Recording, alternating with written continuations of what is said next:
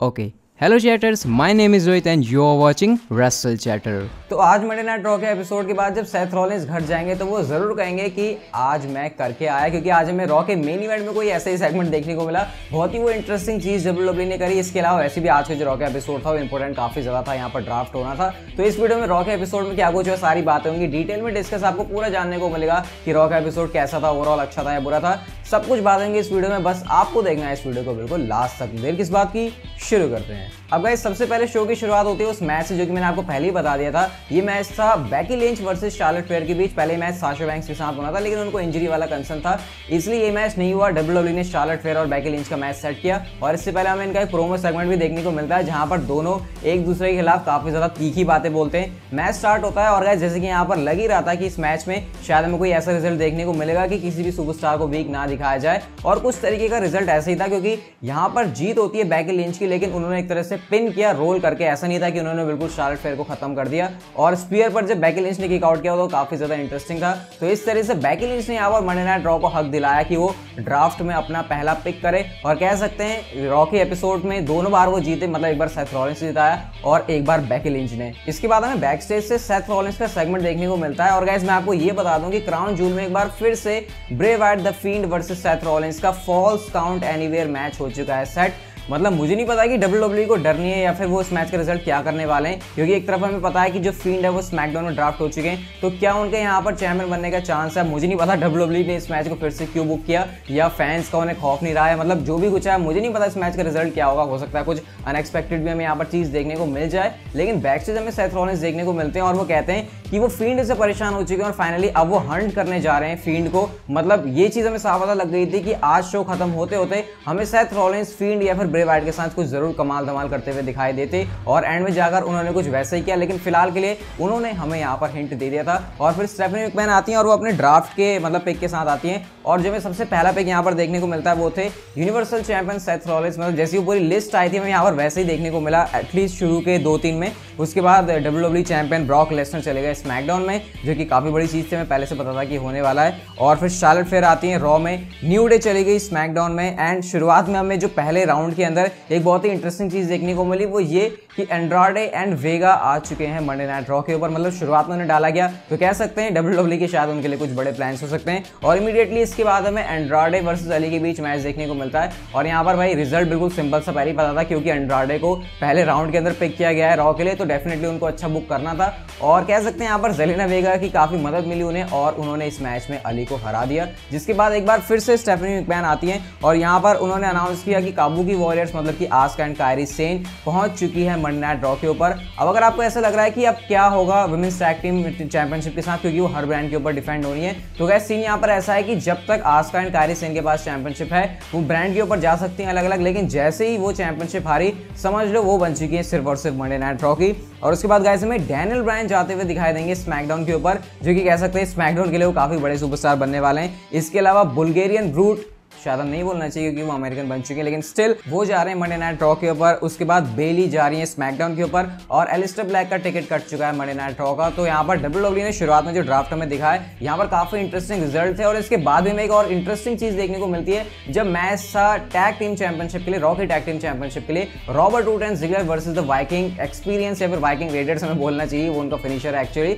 यहाँ पर गाइस हमें फाइनली टाइटल चेंज देखने को मिल गया, और सडनली WWE ने जिस तरीके से वाइकिंग रेडर्स को पुश करना शुरू किया, कह सकते हैं उनके अच्छे दिन आ चुके हैं, और उन्होंने यहाँ पर हरा दिया रॉबर्ट रूड एंड जिगलर को, और वो बन चुके हैं new raw tag team champions. तो कह सकते हैं WWE ने ड्राफ्ट के दिन ही कुछ ऐसा इंटरेस्टिंग किया जो कि हम लोग एक्सपेक्ट नहीं कर रहे थे, क्योंकि यहाँ से हमें लगता है कि स्टोरी आगे चलेगी, मतलब आगे जाकर WWE कुछ करेगी, लेकिन WWE नहीं रोक पाई और उन्होंने वाइकिंग रेडर्स को यहाँ पर बना दिया चैंपियन। और मेरे हिसाब से उनका चैंपियन बनना अच्छी चीज है, क्योंकि वो सच में एक लेजेंड टैग टीम है जिनको अच्छा बुक करना चाहिए, और वैसे भी वो काफी इंप्रेस कर रहे थे अपने मैचेस से, और फाइनली अब वो बन चुके हैं चैंपियन। एक बार फिर से स्टेफनी मैकमैन आती हैं और यहाँ पर वो सबसे पहले रॉ के लिए बताती हैं सेड्रिक अलेक्जेंडर को, एंड देन शिंजुके नाकामुरा जाएंगे स्मैकडाउन में, हम्बर्टो जा रहे हैं रॉ में, मुस्तफा अली या फिर अली जा रहे हैं अब यहाँ पर स्मैकडाउन के एपिसोड में, और गाइस मंडे नाइट रॉ के लिए एरिक रोवन भी हो चुके हैं कंफर्म। तो इस तरीके से लगातार हमें ऑब्वियसली स्मैकडाउन से ज्यादा में यहाँ पर सेगमेंट देखने को मिले रॉ पर। और गाइस इमीडिएटली उसके बाद Aleister Black versus Eric young के बीच मैच होता है, काफी जल्दीबाजी वाला मैच मैच था, मतलब एलिस्टर ब्लैक को ऐसा लग रहा था कि बस शो के ऊपर दिखाना है और उन्होंने आकर बिल्कुल तबाह कर दिया रिकी को।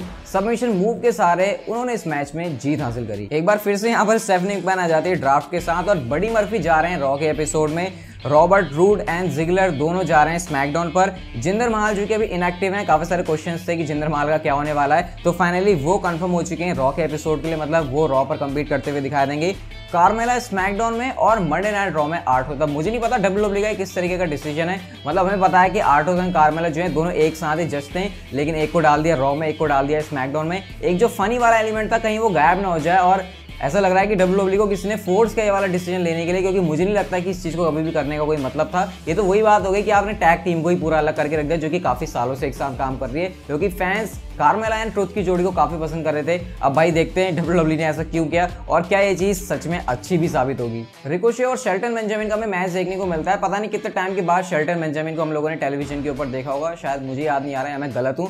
तो यहाँ पर रिकोशे और शेल्टन बेंजामिन का मैच था और भाई इतने टाइम के बाद अगर आप अपेयर हो रहे हो और रिकोशे को WWE कर रही है स्ट्रॉन्ग बुक, तो आपका यहाँ पर आने का भी कोई मतलब बनता नहीं है। और इस मैच में रिकोशे ने शेल्टन बेंजामिन को हरा दिया। लेकिन उसके बाद गाइस हमें बैक स्टेज एक सेगमेंट देखने को मिलता है जहाँ पर लाना मसाज सैलून में होती है और वो कह रही होती है कि उनको मतलब हार्डर चीजें पसंद है, उनको डीपर जाना पसंद है। पहले आपको पता चल गया होगा कि यहाँ पर वो कहना क्या चाह रहे थे। और उसके बाद हम लोग देखते हैं कि जब कमर्शियल से हम लोग वापस आते हैं तो जो मसाज कर रही होती है बंदी लाना की, वो वहां से चली जाती है और उसके बाद बॉबी लैशली आते हैं और वो लाना को मसाज देना शुरू कर देते हैं। लाना कहती है कि काफी मजा आ रहा है, रूसेफ ने तो कभी ऐसा नहीं किया। बॉबी लैशली भी वहां पर काफी ज्यादा खुश होते हैं। तो मतलब देखा जाए तो WWE लगातार अब इस चीज को काफी ज्यादा ऊपर लेके जा रही है। मतलब ऐसा नहीं है कि WWE ने जस्ट एक या दो शो के लिए इस चीज को प्लान करके रखा हुआ है। WWE के ऐसा लग रहा है इस चीज को देखकर कि काफी लॉन्ग टर्म के प्लान्स हैं और क्योंकि अब रूसेफ एंड बॉबी लैशली सब के सब एक ब्रांड के ऊपर हैं, तो डेफिनेटली यहाँ पर खिचड़ी अच्छी पकने वाली है इस पूरी स्टोरी की। ये स्टोरी लाइन बहुत ही ज्यादा वियर्ड भी है WWE के अंदर और ऐसी चीजें हमें लगातार या फिर ज्यादा WWE में देखने को नहीं मिलती है।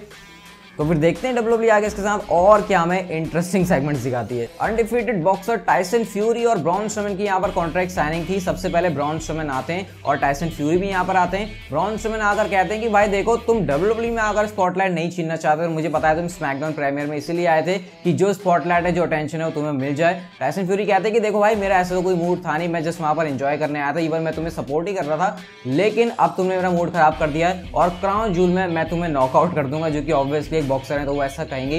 उसके बाद कॉन्ट्रैक्ट साइन हो जाता है और हमें यहाँ पर एक मूवमेंट देखने को मिलता है जब ब्राउन स्ट्रोमैन अपने हाथ उठाते हैं और वो टेबल सीधे अपने हाथ को सीधा टेबल के ऊपर मारते हैं और वो टेबल हो जाता है क्रैक बीच में से। अब टाइसन फ्यूरी को भी इसके जवाब में कुछ दिखाना ही था, लेकिन दिखा क्या रहे हो आप, एक पेन कहाँ, एक टेबल कहाँ, एक पेन। तो वो पेन को तोड़ने की कोशिश करते हैं, पहले एक दो बार में तो टूटता नहीं है और डेफिनेटली वो एक तरह का मतलब वो शायद सिर्फ दिखाई देते, क्योंकि एक पेन तोड़ना तो किसी भी बच्चे की बात है, इजीली पेन टूट जाता है। तो टाइसन फ्यूरी ने भी वहां पर पेन तोड़ा और उसके बाद जब वो जाते हैं तो टाइसन फ्यूरी का ही थीम सॉन्ग प्ले होता है। मुझे नहीं पता कि पेन को तोड़कर कोई क्या दिखा सकता है, लेकिन WWE ने काफी इंटरेस्टिंग यहाँ पर सेगमेंट रखा और WWE ऐसा लग रहा है कि इस मैच पर काफी ज्यादा फोकस कर रही है। मतलब केन वेलास्केज और ब्रॉक लेसनर का मैच तो है ही, लेकिन ये भी एक ऐसा मैच है जिसको देखना इंटरेस्टिंग होने वाला है। स्पेशली इस मैच का रिजल्ट क्या होगा, क्योंकि टाइसन फ्यूरी क्या हारेंगे और क्या ब्राउन स्ट्रोमैन ऐसे बंदे से हार जाएंगे जो कि पहली बार WWE या फिर प्रो रेसलिंग में ऐसे रेसल कर रहा है। तो पता नहीं इस मैच का रिजल्ट क्या होगा, लेकिन स्टोरी यहाँ पर काफी इंटरेस्टिंग है। नेक्स्ट हमें मैच देखने को मिलता है बडी मर्फी वर्सेस सेड्रिक अलेक्जेंडर के बीच और यहाँ पर WWE ने इस वाले रॉ के एपिसोड में काफी सारे रैंडम मैचेस को डाला था। ऑब्वियसली यहाँ पर करने के लिए ज्यादा कुछ था नहीं, तो 3 घंटे का शो भी कैसे न कैसे करके निकालना था, इसलिए रॉ बोरिंग भी हो गई। और इस मैच के विनर की बात करें तो यहाँ पर बडी मर्फी ने सेड्रिक अलेक्जेंडर को हरा दिया और उन्होंने इस मैच में जीत हासिल करी। और गाइस इसके बाद हमें स्टेफनी मैकमैन एक बार फिर से ड्राफ्ट के साथ आती हुई दिखाई देते हैं, जो कि यहाँ पर आखिरी वाला राउंड था पार्ट 2 का, नाइट 2 का। और सबसे पहले गाइस रे मिस्टीरियो ड्राफ्ट हो चुके हैं रॉ पर। चैट गेबल या फिर शॉर्टी गेबल, जो कि उनका नाम बदल चुका है, वो स्मैकडाउन पर जा रहे हैं। टाइटस ओनील जो कि रॉ पर हैं और मेरे लिए तो ये भी इंटरेस्टिंग है कि उन्हें ड्राफ्ट के अंदर इंक्लूड किया गया है। एलायस की बात करें जो कि फिलहाल इनएक्टिव है, लेकिन वो जा रहे हैं स्मैकडाउन में। और जो फाइनल यहाँ पर पिक थी वो थी लिव मॉर्गन, जो कि जा रही है मंडे नाइट रॉ के ऊपर। तो इस तरह से कह सकते हैं जो ड्राफ्ट है वो ऑफिशियली यहाँ पर पूरा खत्म हो गया। अभी कुछ ऐसे सुपरस्टार्स हैं जो कि फ्री एजेंट्स हैं, ऑब्वियसली मैंने आपको बताया, जो कि पिक नहीं होंगे, वो फ्री एजेंट्स बन जाएंगे और वो इधर उधर जा सकते हैं, या WWE आने वाले टाइम में अनाउंस कर सकती है कि उनका फ्यूचर क्या होने वाला है। इसके बाद हमें मैच देखने को मिलता है Kabuki warriors versus Lesi events and Natalia के बीच। मतलब अब तक WWE ने लेसी इवेंट्स एंड नटालिया को पता नहीं आपस में कितनी बार लड़वाया, लेकिन अब यहाँ पर उन्होंने टैग टीम मैच में बुक कर दिया। और ऐसा नहीं था कि वो गुस्से से आ रहे थे, ऐसा लग रहा था कि वो कितने सालों से दोस्त हैं, बड़ी खुशी खुशी से यहाँ पर वो आ रहे हैं। और उनके अगेंस्ट में जो टीम थी वो थी ऑब्वियसली काफी strong women's tag team division के चैंपियन काबुकी वॉरियर्स, मतलब आस्का एंड कायरी सेन। और ये मैच WWE ने बहुत ही ज्यादा लंबा घसीटा, मतलब एंड में जाकर तो भाई मेरी धज्जे ही उड़ गई थी इस मैच को देखते देखते। इतना लंबा WWE ने घसीटा, और उसको घसीटने का भी एक मतलब था, क्योंकि एंड में जाकर एक बहुत ही छोटा कह सकते हैं पैकेट होता और बड़ा धमाका था, क्योंकि मिनट काफी कम बचे हुए थे, लेकिन उसके अंदर ही WWE ने कुछ इंटरेस्टिंग चीज करी। बट उसके ऊपर हम बाद में आएंगे, मैं एक्साइटेड काफी ज्यादा हूं उसे बताने के लिए। तो सबसे पहले तो यहाँ पर काबुकी वॉरियर्स ने हरा दिया नटालिया एंड लेसी इवेंट्स को, उसके बाद मैच खत्म हो गया। एंड देन गाइस हमें देखने को मिलता है फायरफ्लाई फन हाउस वाला सेगमेंट। डेफिनेटली यहाँ पर कुछ इंटरेस्टिंग होना था, क्योंकि WWE ने इस चीज को बिल्कुल एंड के लिए बचाकर रखा हुआ था। मैं देख रहा था पूरे टाइम से कि यार अब WWE कब ला रही है कब ला रही है, लेकिन जब मुझे पता चला कि नहीं ये चीज अब मेन इवेंट में होने वाली है, तो पता लग जाता है कि अब कुछ कमाल होने वाला है। फायरफ्लाई फन हाउस वाला सेगमेंट था, और यहाँ पर जैसे यूजुअल स्टफ करते हैं ब्रे वाइट अपने इस सेगमेंट में वो करते हैं, लेकिन गाइस यहाँ पर इन्वेड कर दिया सेथ रॉलिंस ने फायरफ्लाई फन हाउस को। वो एक्चुअल में अपीयर हो गए ब्रे वाइट के साथ, और उन्होंने आकर ब्रे वाइट के ऊपर अटैक कर दिया। और ना सिर्फ उन्होंने अटैक किया, बल्कि उन्होंने पूरा फायरफ्लाई फन हाउस वाला वो सेट भी जला दिया। उन्होंने कहा बर्न इट डाउन, वो अब तक कहते ही थे, लेकिन आज उन्होंने कर दिया। तो इसलिए मैं कह रहा हूँ कि आज वो करके आ गए, और उन्होंने वो पूरा जो सेट था वो जला दिया। और स्पेशली जो पीछे फोटो टंगी रहती है ब्रे वाइट के, मतलब ब्रे वाइट जब बोल रहे होते हैं तो पीछे जिन जिन बंदों को उन्होंने खत्म किया होता है, जिनके ऊपर भी उन्होंने अटैक किया होता है, उनके ऊपर क्रॉस लगा होता है। तो यहाँ पर उन्होंने सारी फोटो भी पकड़ी और फोड़ दी। उसके बाद उन्होंने स्पेशली अपनी फोटो को भी फोकस किया और उसको भी उन्होंने पटक दिया। और फिर उसके बाद फील्ड एंड सेथ रॉलिंस का एक तरह से बिल्कुल आई टू आई कन्फ्रंटेशन भी देखने को मिला। और ब्रे वाइट ने कहा कि भाई तुम मुझे मेरे साथ ऐसा क्यों कर रहे हो, डेफिनेटली ये डिफरेंट कैरेक्टर है ब्रे वाइट का, तो उन्हें यही कहना था। और उसके बाद सेथ रॉलिंस ने कोई मतलब स्पेशल उन्हें ऐसा जवाब दिया नहीं, और उन्होंने सीधा फिर से ब्रे वाइट के ऊपर अटैक कर दिया। तो गाइस ये बहुत ही इंटरेस्टिंग सेगमेंट WWE ने यहाँ पर रखा। कह सकते हैं कि हेल इन सेल से पहले जब ये चीज करनी चाहिए थी, मुझे लगता है, क्योंकि जो मेन फोकस था वो हेल इन सेल पेपर व्यू था। डेफिनेटली अब हमें पता है कि इस मैच में आगे क्या होगा, मतलब एटलीस्ट हमें एक हिंट है, लेकिन अगर WWE इस चीज को पहले करती तो और ज्यादा इंटरेस्टिंग रहता हेल इन सेल से पहले। बट स्टिल क्राउन जूल के मैच के लिए अब मैं और एक्साइटेड हूँ। मतलब पहले मुझे लग रहा था कि यार फिर से मैच, लेकिन जब भी मैंने सेगमेंट देखा तो लगा कि WWE इस बार कुछ स्पेशल कर रही है। और जिस तरीके से उन्होंने वो चीज़ों को जलाया वहाँ पर, वो और भी ज़्यादा इंटरेस्टिंग था। पूरा सेंस बना रही है स्टोरी लाइन। ऐसा अब लग रहा है कि सेथ रॉलिंस सच में बहुत ज़्यादा गुस्से में, और एटलीस्ट अब ऐसा नहीं है कि हर बार की तरह उनका गला पकड़ लिया और वो एक 5 साल की बच्चे की तरह रोने लग जा रहे हैं। लेकिन फिर भी जब फील्ड का कैरेक्टर सामने आएगा तो और ज़्यादा इंटरेस्टिंग होगा देखना कि सेथ रॉलिंस उस पर किस तरीके से, मतलब क्या उनका रिएक्शन होगा। और वैसे भी अब ब्रे वाइट के ऊपर इतना तगड़ा हमला हुआ है, उनका फायरफ्लाई वाला जो पूरा सेट था वो जल गया, अब उसका क्या होगा, क्या वो आगे देखने को मिलेगा या नहीं मिलेगा। ये सारी चीजें बहुत ही ज्यादा इंटरेस्टिंग हो चुकी है रॉ के एपिसोड के लिए। और स्पेशली फील्ड अब कैसे सेथ रॉलिंस से बदला लेंगे, क्योंकि ऐसे कारनामे अगर आपने फील्ड के साथ कर दिए वो तो वैसे ही एक तरीके के इमोर्टल हमें लगते हैं, तो वो अब क्या करेंगे सेथ रॉलिंस के साथ, वो चीज काफी ज्यादा इंटरेस्टिंग होने वाली है। ओवरऑल गाइस अगर मैं शो की बात करूं तो मैं यहाँ पर ज्यादा कंप्लेन नहीं करूंगा, वो इसलिए शो तो बेकार था ही, देखो इसमें कोई भी शक वाली बात नहीं, लेकिन मैं कंप्लेन इसलिए नहीं करूंगा क्योंकि यहाँ पर अभी WWE के पास कोई डायरेक्शन नहीं है। मतलब उन्हें नहीं पता कि किन सुपरस्टार्स की फ्यूड करनी है, क्योंकि अभी तो ड्राफ्ट चल रहा है। तो इस हिसाब से रैंडम मैचेस यहाँ पर होने ही थे, जो कि पहले से एक्सपेक्टेड था।